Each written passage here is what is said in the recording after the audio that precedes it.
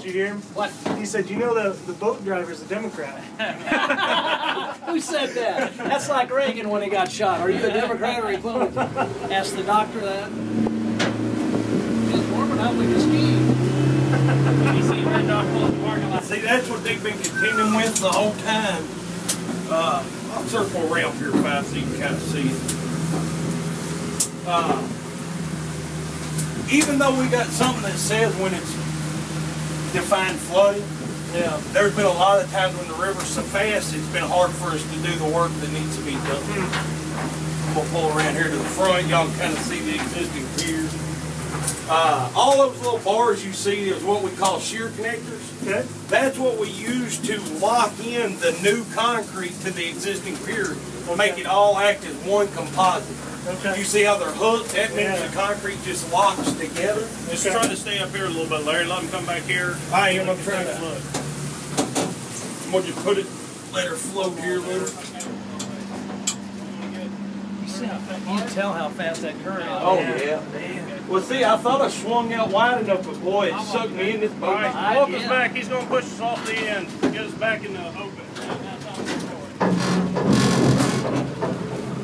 You got it. There we go. There we go. Holy cow. It's old Swift River, baby. I tell you what.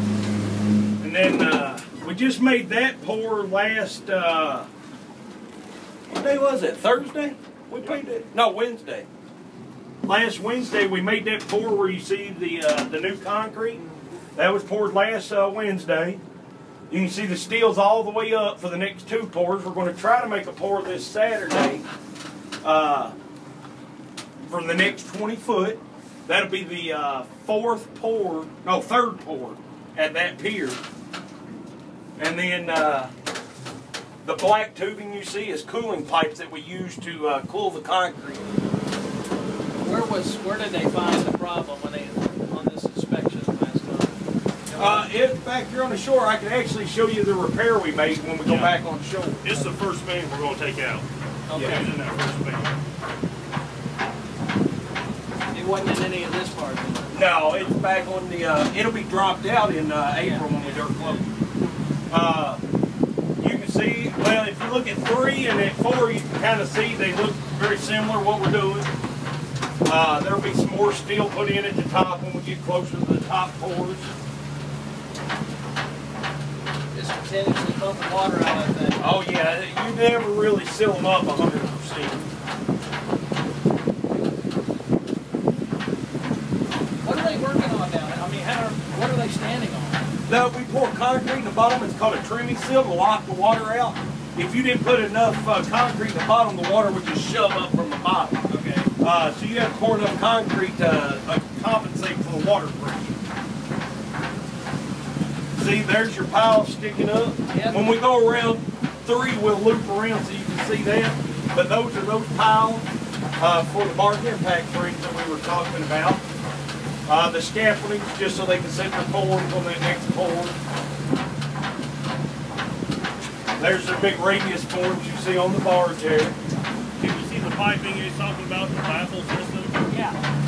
That's in there to keep the constant temperature, interior temperature of the concrete. So they'll hook up the water up to the baffle. It'll circulate through the hose and it's discharged out just to maintain temperature. If it gets too hot, it'll crack. It's multiple feet wide, so you got The windows come down too. Oh, that's good. yeah, they'll be inside of it. Oh. Okay. They will actually be inside of the concrete. Yeah. That's one of the panels. You can see some of them already in place. How many trucks of concrete does it take per section they do? We poured in the beginning of last week through the weekend. Those were the water was right at the top of those metal sheets. These guys right here.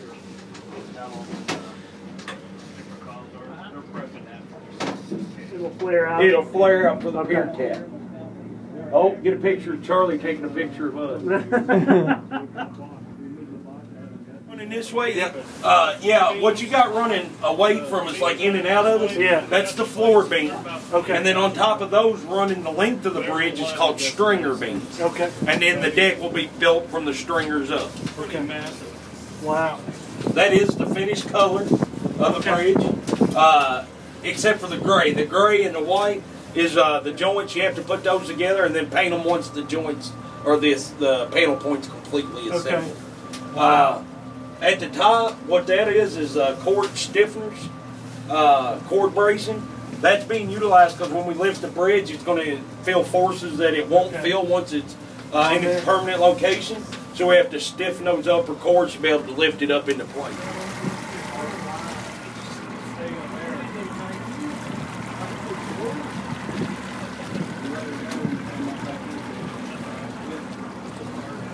I know you do want to be something else.